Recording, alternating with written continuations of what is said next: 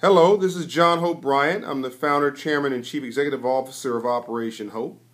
I'm also the chairman of the subcommittee of the Underserved and Community Empowerment for the President's Council on Financial Capability for President Barack Obama. Today I am talking to educators, to principals, to the magic makers in public schools. And my mission is real simple: to give you a very good reason why you should want to operationalize Hope Business in a Box in your school, why this makes life easier for you, why it will juice your educational experience in your classroom, no matter how brilliant you are. I would argue that there's a disconnect right now between education and aspiration all across America, that no different than you and I don't want a mortgage, we want to become a homeowner, that you and I don't want a car loan, we want a cool car, that these kids want to be, unfortunately, successful, rich, and famous. That's what they want. They're looking at a bunch of distractions and images of so-called success and beginning to mirror that.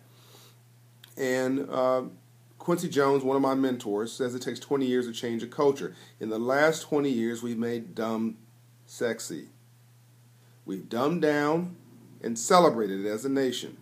And we've got to make smart sexy again. I don't think you can do that by yourself. I say that very respectfully. You're doing a fantastic job. I was raised in public school. Thank God for you in public schools. But when I was in school in Compton, California, I had a home economics course. Those don't exist anymore. And I had a volunteer banker come in my classroom, red tie, white shirt, blue suit. I remember it as if it was yesterday. Happened to be a Caucasian banker, didn't matter what his race was. He was interested in me, and he was unpacking for me the language of money. He began to frame out the vision for free enterprise and capitalism in a common sense conversation in a way that got the endorphins firing in the right side of my brain. And I start dreaming about who I can be and what I can do. And I remember asking the guy, "What do you do for a living? And how did you get rich legally?" And I was dead serious. I had never seen this before or heard about this before. And I'm now convinced that we're living in an economic age. If you don't understand the global language of money today and you don't have a bank account, you're an economic slave, period, full stop.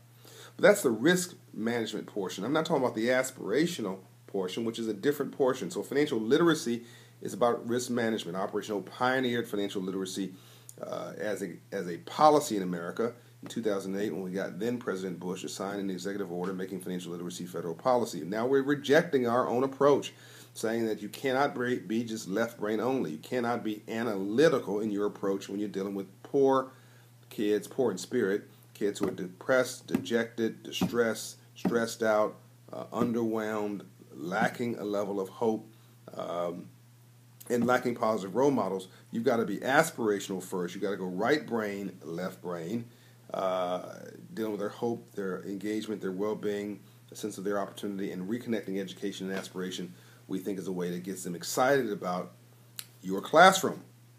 And we think that your high school graduation rates will go right through the roof. The minute that kid thinks that schoolhouse is a powertrain to a job or an economic opportunity, all bets are on. So private schools have a lot of advantages on public schools, mostly resource-based, but also role modeling-based. And the numbers in private schools tend to be much more impressive. There's smaller classrooms, there's more resources, there's graduations rates are all up, blah, blah, blah. So essentially, because of a partnership with Gallup, a 100-year partnership with Gallup, where they're giving us free youth economic energy technology software to plug into every school in America through their student poll and the Gallup-HOPE Index, and then Operation Hope bringing in our intervention strategy of Hope Business in a Box. Thanks to Gallup, we're able to juice every schoolhouse in America, basically take a private school resource platform and put it right on top of your public schoolhouse without changing one iota of your mission. And you don't even have to pay for it. We're raising the resources privately in most cases. And so the net result of this is you get a transformational experience. The kid gets a role model. When I was 10, the banker came in my classroom. I saw him wear a suit. I wanted to wear a suit. I finally then recognized my daddy was wearing suits twice a week, making payroll as a small business owner. And I wanted to be like them, so I started wearing suits. And I went to go work at a liquor store down the corner from my house. Unfortunately, they sold liquor store sold candy, and learned how to buy wholesale and sell retail. And then I quit after 3 weeks when I figured it out. Opened the neighborhood candy house in my den. Made $300 a week on a $40 investment from my mother, who went to the Irish food store with me, the place where the guy who owned the liquor store bought his candy. I knew it because it was on the side of the box, Irish food store. Made $300 a week. Made a fortune for a kid. Found girls, lost the business. That's a whole other story of my life. But I was hooked. I was hooked on aspiration, and I knew I wanted to be an entrepreneur that very moment. So we want to spark a generation of entrepreneurs and small business owners and self-employment projects, but even if the kids go through Hope Business in a Box, they get their chance to start a business for one of these 25 businesses for $500 or less. They get the grant. They get a business role model assigned to them. They open a bank account, blah, blah, blah. They go through all this. They get a pitch, their business idea for 2 minutes in front of local business leaders on your stage at your auditorium. Think Shark Tank for kids. They go through a course in dignity, which is sort of a character course. They get to a primer entrepreneurship, a little entrepreneurship course, and a financial literacy course. They do all that. They don't want to be an entrepreneur after that. That's fine, but they're immune to failure. They've got a dose of hope. They've been listened to by adults and outsiders, and they've got a role model or role models that they know what success looks like in a way that is aspirationally based. And education is now relevant to them in a different way, and they're now juiced on and invested in saving their own lives, and they've got their hope back, and we think that changes the whole game. So basically, in short, taking a private schoolhouse resource mix platform and putting it on top of your public schoolhouse character and ethics and values platform, and having a strategy I think that's designed to win is basically what we're about. And we're able to do this for about $6,000 per schoolhouse. I'm going to raise the money for that, most of it privately. But I want you to know why I think this is so important and how we think this will double the level of financial literacy per schoolhouse, double the level of economic energy per schoolhouse, and quadruple the level of business role models. And if you do that, you just crush the dropout rate. Because all a kid wants, as I said earlier, is a shot at an economic opportunity or a good job. So the Gallup-HOPE Index is transformational. The numbers are impressive. The first year is a couple of the numbers I think are useful before I wrap up. 91% of all kids are not afraid to take risk.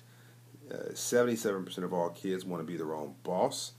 44% of all kids want to create something that will change the world. Believe they will create something that changes the world. Think Twitter, Facebook, etc. These were all young people who did this, by the way. And 44% of all kids want to own their own business. 44%. But only 5% of kids have a business role model or a business internship. And then separate from that, the book, The Tipping Point, Malcolm Gladwell, scientifically proved through a University of Illinois study that if 5% role models, every community stabilizes. So there you go. If we can get the role model level to 5% in underserved communities, the community stabilizes. Then we change the culture, change the values, change the motivation, and you change the trajectory. And all of a sudden, well-being goes up, hope goes up, self-esteem goes up, engagement goes up. Kids want to graduate and go to school because it's connected to their aspiration, their hope in life, and their future prosperity. So I think we are helping you make education relevant. We're helping you do your job, and we're partners with you in the kids' progress. And I look forward to seeing you in the classroom. And special thanks to Gallup. We're going to change the world, and we're going to make America great again. And this is your legacy, and we're honored to play a small part in it. Thank you very much.